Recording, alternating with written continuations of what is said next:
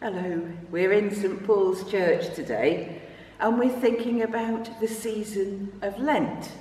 And one of the clues that it's Lent is the colour purple on this cloth and on the altar behind us. Because different times in the church year we have different colours in church to remind us of where we are and what we're doing. And Lent is the colour purple because we're thinking of a sad time in some ways, and it was the colour of mourning. But purple's also the colour for kings, and so we think of Jesus being our king, and purple reminds us of that. So why Lent? And it tells us about the 40 days when Jesus went to pray and think and fast in the wilderness. And Lent is our season for doing the same thing. And it lasts for 40 days, just like Jesus' 40 days in the wilderness. So we begin with perhaps what we call it, clearing away the clutter, thinking about what's wrong in our lives, what we might need to put right. And that's where Shrove Tuesday or Pancake Day comes from. Because to shrove comes from the Old English shriven, which means forgiven. And people would go to church on Shrove Tuesday and think about all the things they might have done wrong and wanted to put right. And then they would get a blessing from the priest. And because they were going to be fasting, giving up things in Lent, Shrove Tuesday was when they ate up all the good perishable stuff in the kitchen to go on to a light diet for Lent. And so they'd scoff their pancakes with eggs and milk and things that might go off if they weren't used. And then Ash Wednesday, the start of Lent. We make ashes out of a palm cross that you burn. That remembers the palms that people waved to welcome Jesus into Jerusalem. And are signed with the cross on their forehead at the start of Lent. Because ashes, again, was a sign in the Bible of mourning, of repentance, of thinking about what was wrong and how to put it right. And as Annie's going to tell us, in olden times you might give up a lot of things in Lent, but these days, I think with the pandemic and having to be in bubbles, we've given up a lot. So some people are choosing to do things in Lent that are nice and kind. Annie will tell us about that in a minute. Hello everyone. I've a new friend that I'd like you to meet. She's new and she's just joined our bubble. Hello there, good to meet you. What's your name? Really? What a coincidence. It's Annie. That's the same as me. It's really good to meet you. Okay, you've brought something that you'd like to show us. Is this it? Ah, that looks very interesting. It looks a bit like a Lenten tree, is that right? Oh, I see. Okay. So these little pieces of paper on here, each one of them has got a kind act written on it, is that right? Okay, brilliant. Well, there are only a few on there. Okay, so there were 40 of these on the tree, yeah, and that's one for each day of Lent. Okay, so some of them have already been done, and there's just a few left. Okay, I'd love to have a look. Shall we read one? Let's see. What does this say? It says, for today, make someone laugh. That sounds like fun. Okay, let's have a little look at another one. What else can we find? Share a story. That's a nice thing to do with somebody, isn't it? Yeah. Okay, yeah. Need to explain that traditionally in Lent, people would give things up. Maybe some chocolate or some sweets or some cake or something.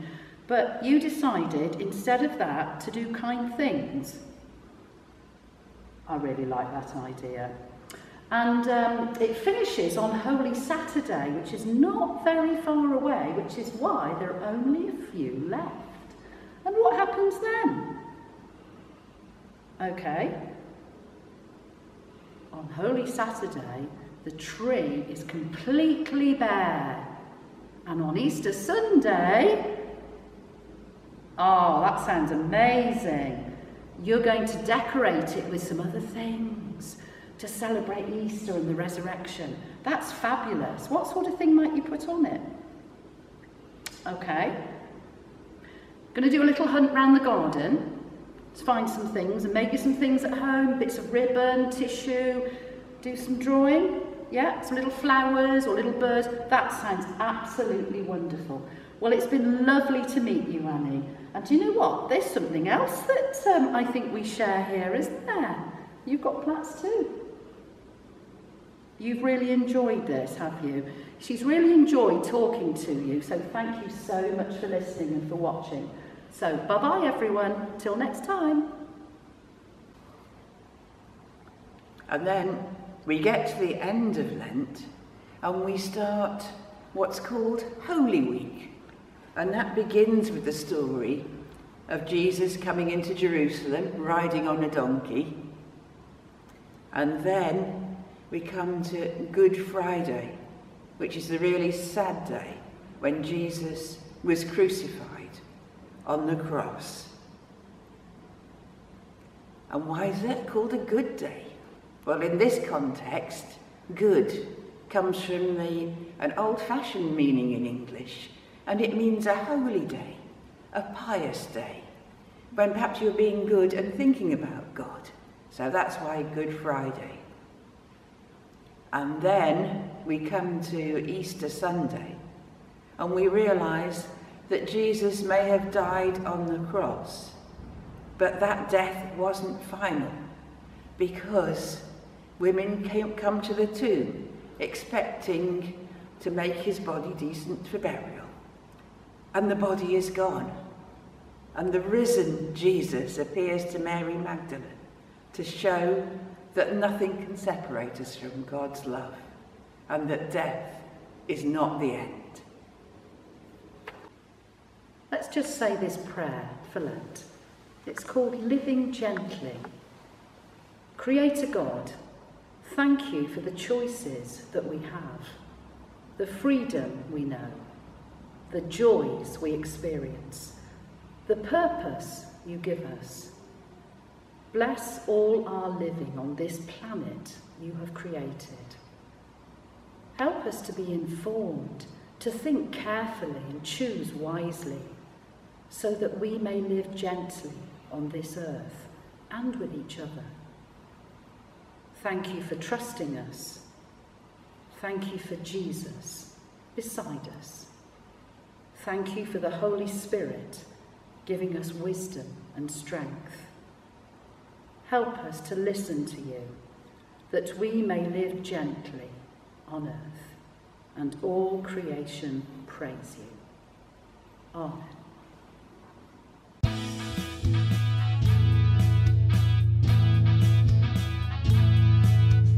Beautiful brokenness, hope for despair. Lord, in your suffering world, this is our prayer. Bread for the children, justice, joy, peace. Sunrise to sunset, your kingdom increase.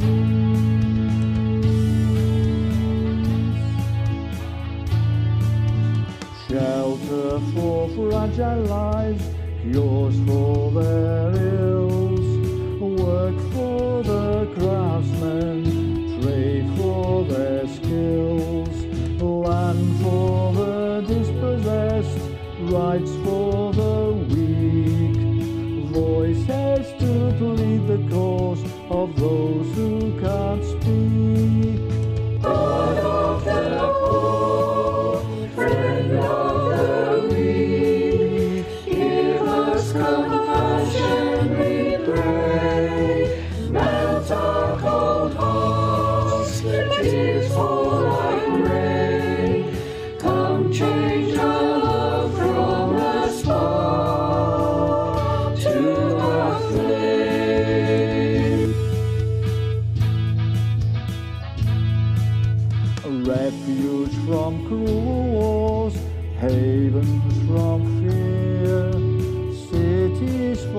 sanctuary, freedoms to share.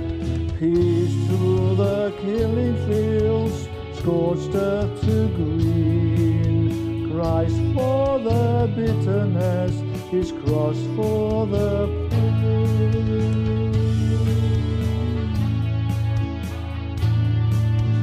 Rest for the ravished earth, oceans and streams, plundered and poisoned, our future, our dreams. Lord, end our madness, carelessness, greed.